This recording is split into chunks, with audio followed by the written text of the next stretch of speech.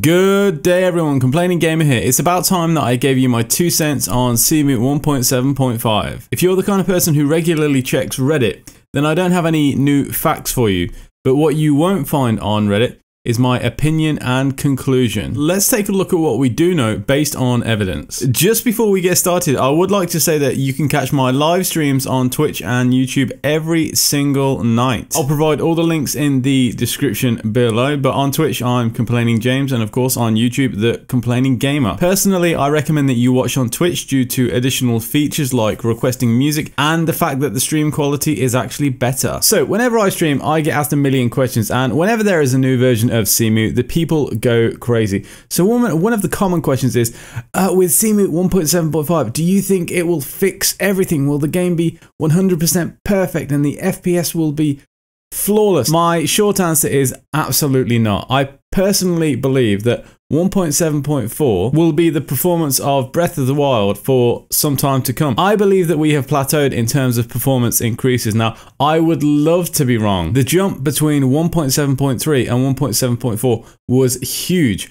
but I genuinely do not expect to see anything like that ever again for Breath of the Wild. Another common question is, so what's still broken? And in terms of what's actually mechanically broken, it's very, very little. So for example, if I think off the top of my head, the pictures that you personally take are still black, so that's a mechanical issue. Another one is the camera in shrines gets stuck. This is extremely frustrating and it happens to me every night on stream. Another issue is the 0 FPS glitch, which makes the game unplayable. But you know what? Forget all those issues. If the open world FPS was smooth, then you could probably get over a lot of that. The biggest issue, of course, is FPS optimization. And Cemu 1.7.5 does not bring anything to the table in that department. And no, we have no idea when a feature like that may or may not come. My advice to you people is get used to 1.7.4 performance for quite a long time. Let's take a look at some of the direct communications with XApp, the Cemu developer. One of the first things that got the 1.7.5 hype train going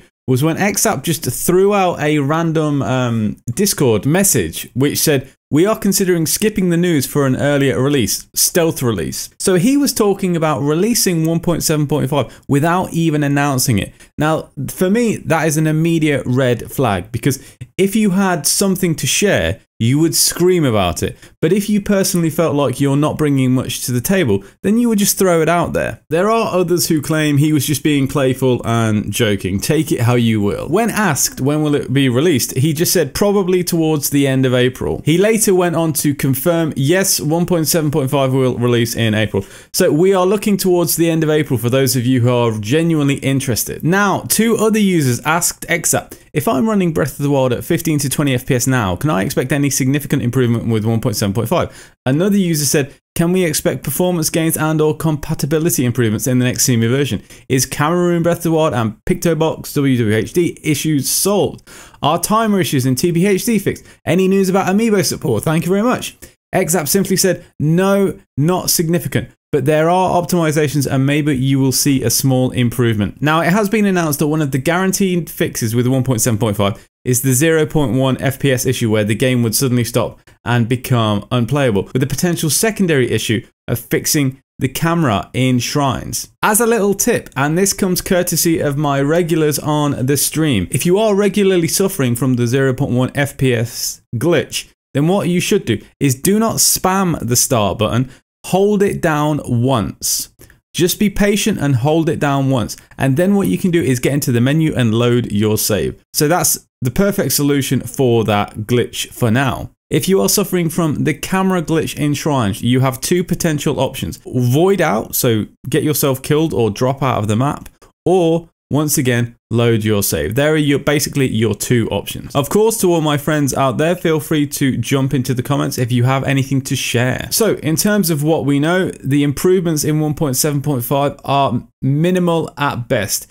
If you are sitting there eagerly awaiting this huge leap like there was between 1.7.3 and 1.7.4, you are going to be bitterly disappointed. That is not going to happen. 1.7.5 is a very, very minor improvement. And no, it does not touch FPS at all. You are still hostage to hardware limitation. I get asked all the time, how can I improve your performance? How can you improve FPS? And they say, oh, how do you get such good FPS? And I tell my friends, I say, I don't. I have a very choppy experience.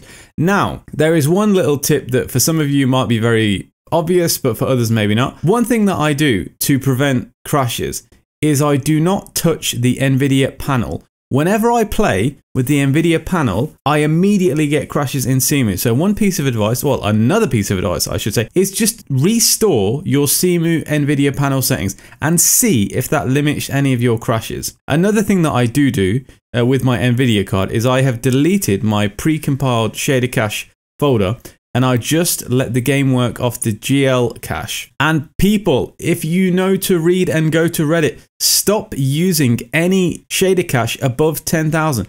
I have a 9,000 shader cache and it doesn't grow. It is perfect. Throw away the 19K, throw away the 17K. It is nonsense. I apologize if I'm shattering any dreams right now, but this is just the reality, people. Moving on to some slightly different news. A Reddit user released a post showing XApp talking to NVIDIA. So he has put in a ticket complaining about the high RAM usage connected to shaders, and NVIDIA actually replied saying, yes, we know, we are tracking this internally. So it does seem to be a genuine issue within NVIDIA. So they know about it and hopefully they are working on it, because of course the current situation with RAM usage is absolutely ridiculous. People, if you are interested in seeing what hardware other Cemu users have, then Reddit user Eli Haddock has put this great little survey together, a hardware survey, and you can just go on there, put in your details, and then check the results of the rest of the community. So that's a pretty cool little thing that you can go do just to compare what you've got to other people, and it's all displayed in a very nicely organized way. So to summarize, what are we going to see specifically for Breath of the Wild and not necessarily other games with 1.7.5? We're basically going to see a few tweaks, and we should see a fix for the 0.1 FPS glitch. Other than that, nothing else, people. We know it's coming out in April, so you're not going to have to pay the Patreon again. Also, let me tell you one more time, what am I currently doing for performance?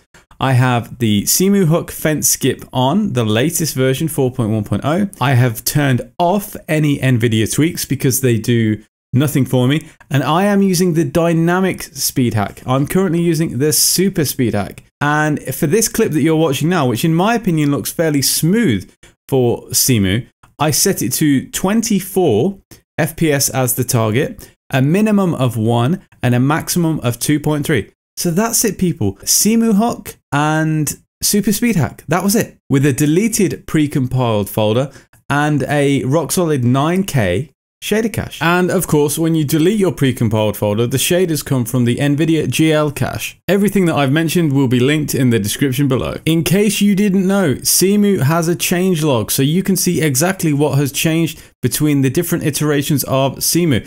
It also has a compatibility list, so you can see which state which game is in. Always remember to check those two things. So there you go, people. That's it for now. Please feel free to jump in the comments below. I have been the Complaining Gamer. You are going to catch me tonight on stream. All are welcome. I will catch you in the next video. Have an awesome day. Peace out.